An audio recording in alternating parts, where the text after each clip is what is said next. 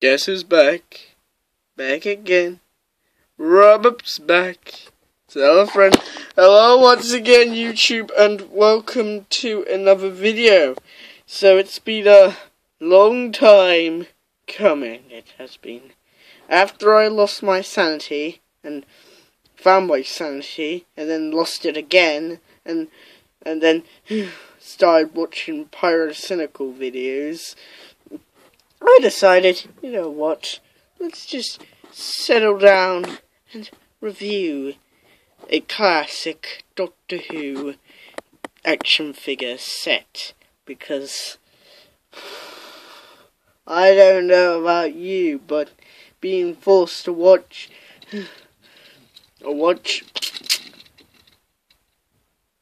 it's just so good. Yeah, it's amazing. It's so amazing. It is.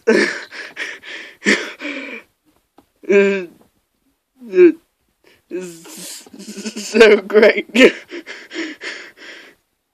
Oh yeah. Okay. So back when Doctor Who had their 50th anniversary, character options, you may remember them, I don't know. They released a range of re-releases and slightly different variations of Daleks. Some varied from the cool and new, like the Pardon Third Doctor and slightly visible Dalek, to the downright lazy, like the Sixth Doctor and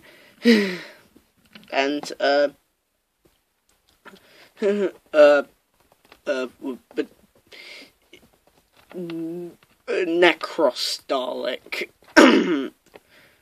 from Revelation of the Daleks. And today we're looking at one that goes in between that line.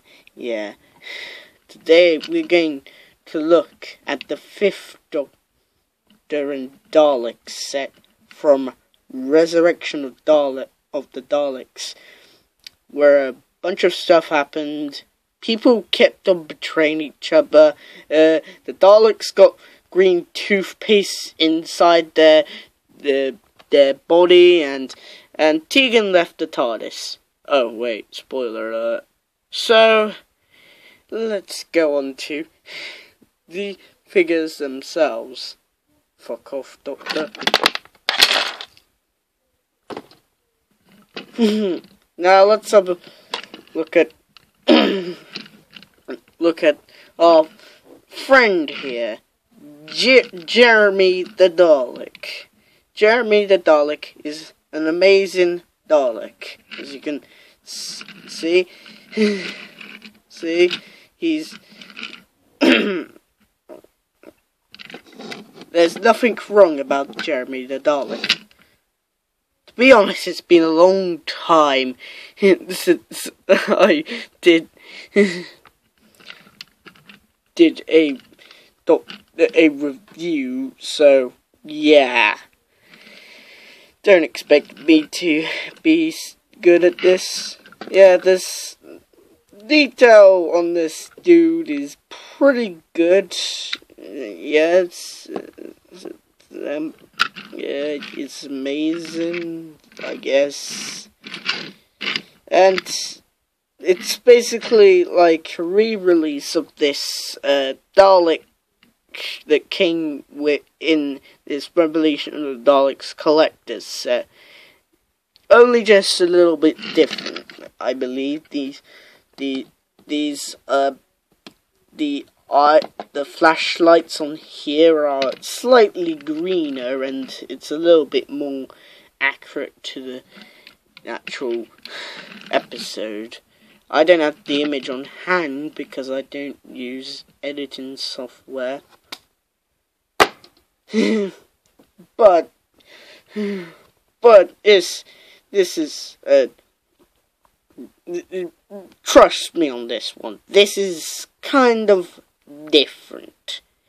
It's not slightly different, just kind of. So, time to have a look at the articulation. Now, his head can do the 460 degrees blaze it, exorcist, twist. I swallow your soul. His eye can go up and down, up and down, up and down, up and down. You're getting very sleepy. You're getting very sleepy. his plunger can do the same, only just, better. It can go that way and that way, that way and that way. Then it can go all around. Same with the death ray. Yeah, like there was a continuing habit with classic Doctor Who action figures, especially the Daleks, to have bleeding paint, and this one, there's nothing wrong with it, actually. There's nothing wrong. So, yeah, it's amazing. 10 out of 10 IGN. Except for one thing. That happens. Yeah. It could be a handy accessory when you want to recreate Genesis of the Daleks, but it's still there. Why did they do it? And if you're a 12-year-old and never heard of this version of the Daleks, let's compare a new series Dalek to a classic series Dalek. Yes, the classic series Daleks look, you can't really see them in the dark, whilst with these you can see the highlight, and they're like, oh wait, there's a Dalek right there. To be fair, the Paradigm Dalek does look slightly like this, only it's a rainbow colour. So, yeah. Just next. Piss off, Daleks. We have the 5th Doctor from the same story, because of course it's a set on it.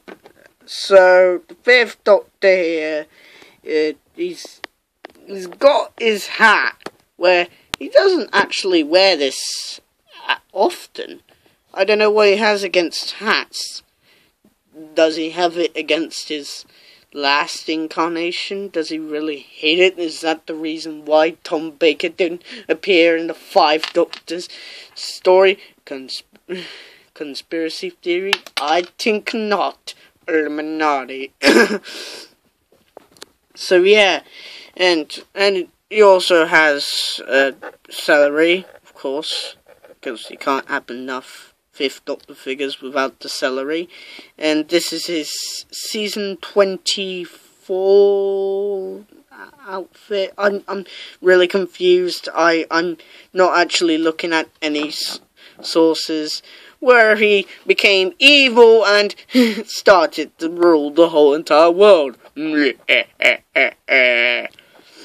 Just get in. It's just to change up the outfit. It is. Yeah, it's amazing. The likeness to Peter Davidson is okay. Yeah, it's okay. Now onto the articulation. His arm can go all the way round. Yay! And so is his whatever bicep thing. Blah blah blah. Can do the same thing. His arm can go up all the way around, and so is his hand, which looks really weird. His head cannot do the 460 degrees exorcist twist because of the damn collar. His his leg can kick out and isn't slightly hindered by his jacket. It's pliable plastic. His torso can swift around. That looks absolutely weird, and so can his legs. Oh my god, this is weird. Am I watching a David Lynch film? Probably not. And his leg can kick out there, and so his leg can do that, but it's slightly hindered by the plastic because I don't know it, and he can't really do the splits, and he doesn't have that ankle rocker pivot that everybody loves. Well, all of them don't. So, in short, this set is okay. It's worth your money. Or was it? Because it was like £20 for this. Yeah. But it's still a good set. It's amazing. You can tell that I'm trying to hide from somebody. No. Okay, I'll do your bidding, Mr. Terrorist Guy. Totally not related to any YouTuber that was